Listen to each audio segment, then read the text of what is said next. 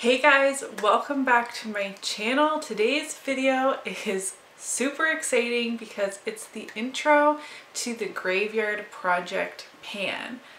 I am so happy that we are doing round 2. We did this project last year. About a year and a half ago, I had this idea of tackling the products in our project graveyard. So products that were in projects before that you just didn't meet your goal on. And I gathered a group of ladies and we kind of hashed out details, went back and forth to create the project that we are starting today. We did last year, of course.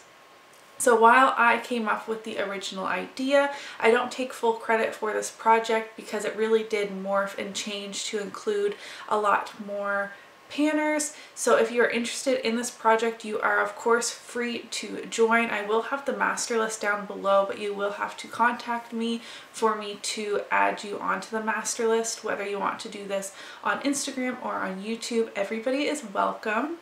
As of today, we're kicking off this project with 41 participants who have already contacted me. So be sure to check that spreadsheet so you can go binge watch a bunch of videos and also search the hashtag graveyardprojectpan for tons of panning content. Like I said, I'm really excited for this project, but first I'm going to kind of explain the project to you. So this is a 6-month-long project ending on Halloween, October 31st. You can choose the amount of products you want. I said 5 to 10. A lot of people seem to be doing 5, 6 products, but it's completely up to you. Of course, it depends on how many projects you're already doing or how many products you have available in the 2 categories for this project, which are resurrection items. Those are the products that are in your project graveyard, so you're resurrecting them from the graveyard to try and work on again and meet your goal on. My intention with this prompt and like the beginnings of this project were the really hard items to pan. I'm thinking blushes, sometimes highlighters, eyeshadows, lipstick, like something. For me, it was something that I had a really hard time panning before, which was why I was not successful previously. And the second product category is collecting cobwebs, and these are products that are close to expiration, or maybe they're just really neglected in your collection. I personally have an equal amount of both categories in my project, but you can choose all of one. I purposely made this a pretty laid back project. I feel like I'm a pretty laid back project panner, and most of us are already doing so many projects. I want this to be really low key. We are updating this project every other month. Again, that kind of goes back to products that are harder to show progress on every single month. It also just fits better in with a lot of our panning schedules in terms of updates, which is why we collectively voted on every other month. So there will be updates on June 30th and August 31st and the finale on October 31st. And this is a rolling project. I think that was all the details I had to share with you. Oh, and I will have the playlist linked down below. I will have the 2019 playlist, and I will also be starting a 2020 playlist. Both will be linked down there, so it's really easy for you to binge watch everybody that is participating in this project. And again, you're more than welcome to join. Just let me know. You can DM me on Instagram or comment down below, and I'll be sure to add you to the list so everyone else can find you as well. That was a really long intro. I'm sorry about that, but I wanted to make sure I got all of the information out there. If you have any questions, don't hesitate to ask. Let's just jump right in. I'm going to start with my resurrection items. As I mentioned, I have 6 products in this project right now. I feel like my lighting is really warm toned, and I'm not really sure how to fix that. So hopefully my footage doesn't look really strange.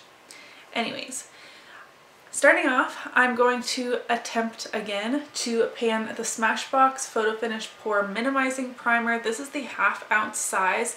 Smashbox is really weird with their primers where if you buy the 1/2 ounce size, it's actually cheaper per ounce to buy the smaller ones than it is to buy the full 1 ounce sizes. So you can buy 2 of this size for cheaper than 1 of the bigger size, if that makes sense. Anyways, I did have this in a roulette pan collab, I believe, and was not able to finish it. That will be my goal, is to finish off this primer. It's one of the oldest ones in my collection, and I am not working on a pore minimizing primer in any of my other projects, and it is a step in my makeup that I do most days because I do have enlarged pores. We are starting right below the silver line here, but it is getting a little thin. I will insert some close-ups so you can see right where we are starting, but yes, my goal will be to finish this, and I will be tracking my uses and all of that.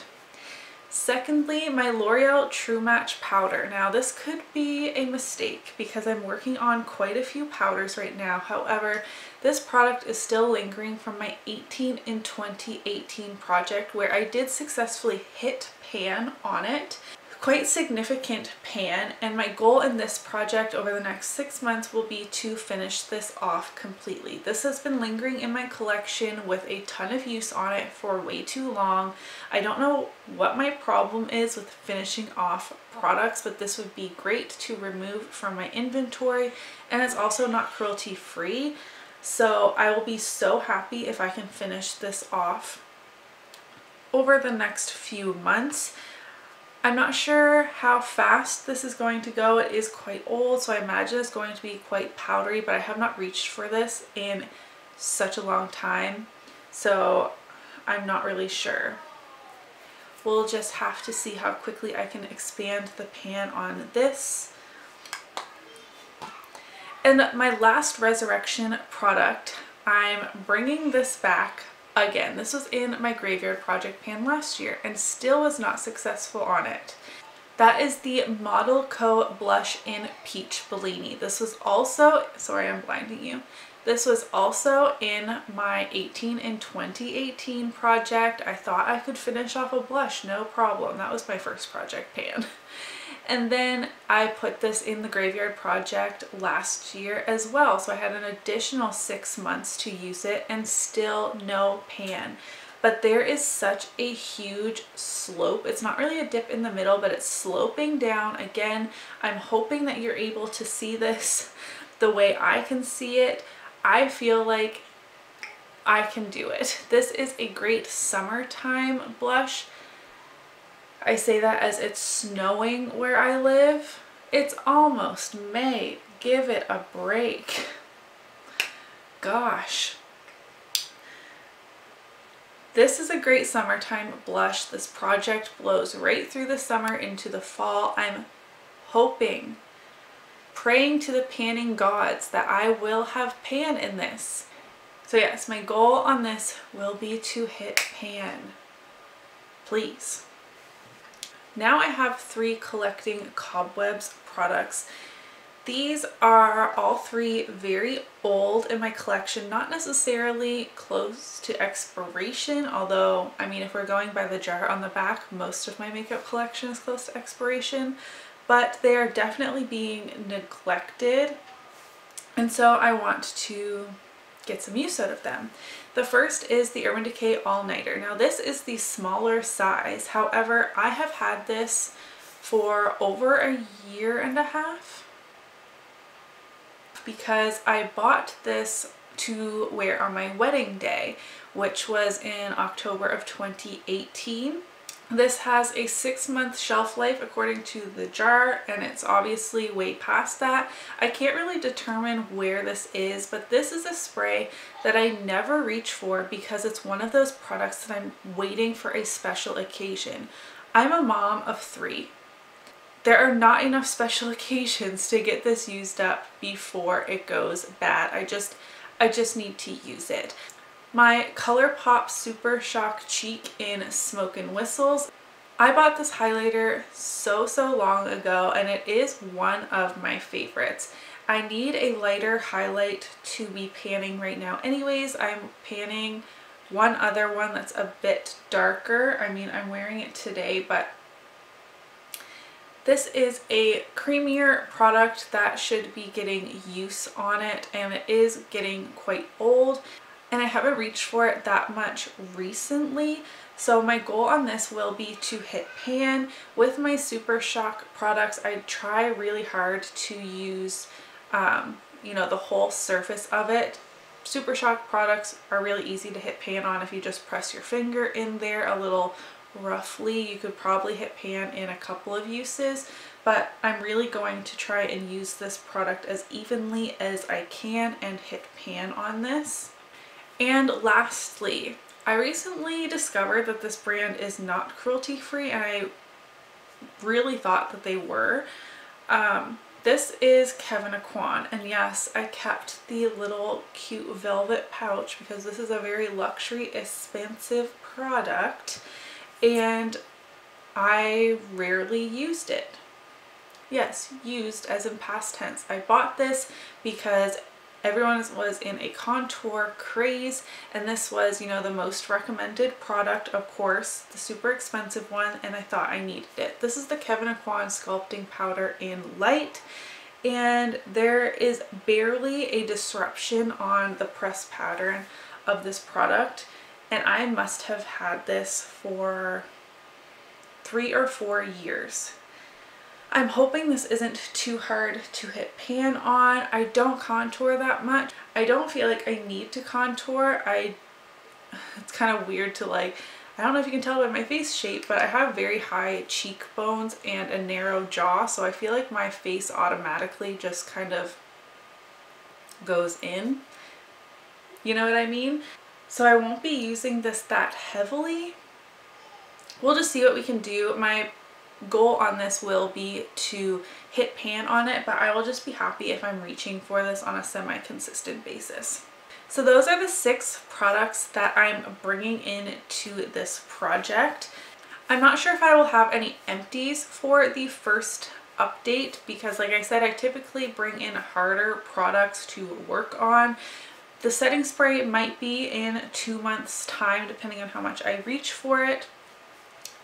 And potentially pan on this highlighter. Again, it obviously depends on how much I reach for it, and I would love for this powder to be at the point that it needs to be repressed. I think that's a doable goal, especially considering all of the other powders that I'm working on. I hope you guys enjoyed today's video. If you did, give it a thumbs up. I hope that you guys will join in on this project pan. It's a ton of fun. There's a ton of supportive women all collaborating together. I'm going to stop rambling because I just feel like I need to talk to more humans besides my little humans and my husband. Quarantine is making me crazy. That's it for me today. If you did enjoy today's video, don't forget to give it a thumbs up, and I'll see you in my next one. Bye!